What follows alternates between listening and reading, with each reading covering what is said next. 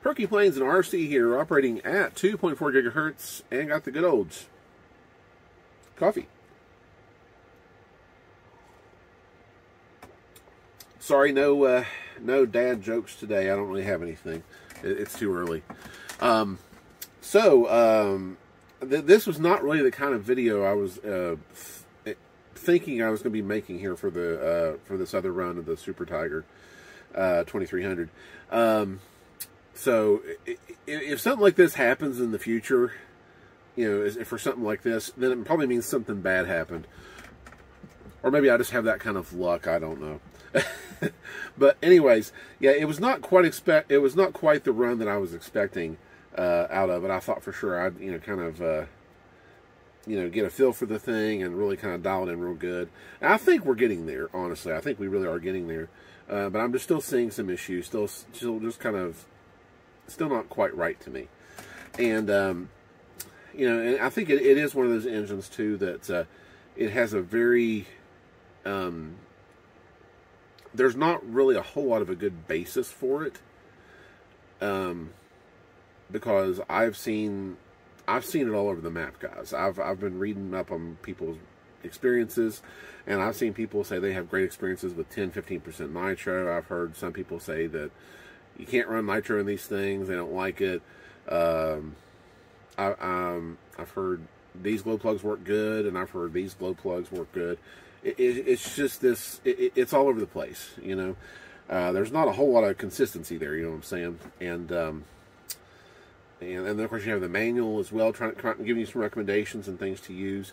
So and you know, from my understanding too, these things were manufactured in a couple different places, Italy and China, and you're going to have some differences there too, probably, and in what you get.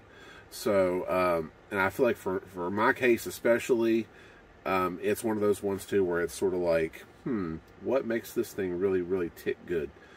And that's what we're kind of trying to figure out.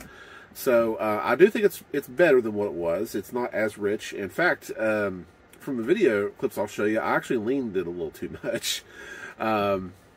It's all a learning process with these things. It really is. I don't think it's as cut and dry as some other manufactured engines, that say use this and this and it'll perform great. And it's like, the Super Tigre, this might work good, this might work good. It just depends.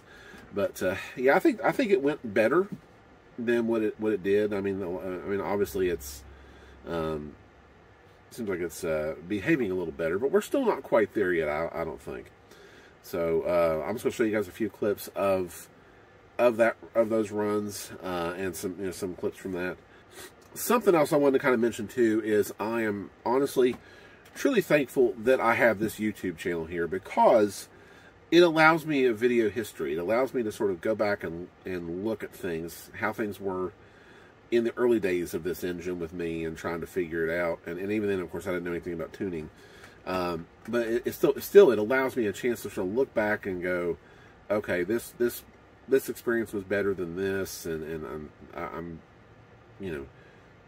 seeing and hearing something different from this video than I'm seeing currently, and all that. So I am truly thankful, honestly, that I've kept at least this video history, video database thing here of this engine itself, so I can kind of go back and assess things and figure out, what worked better then and all that.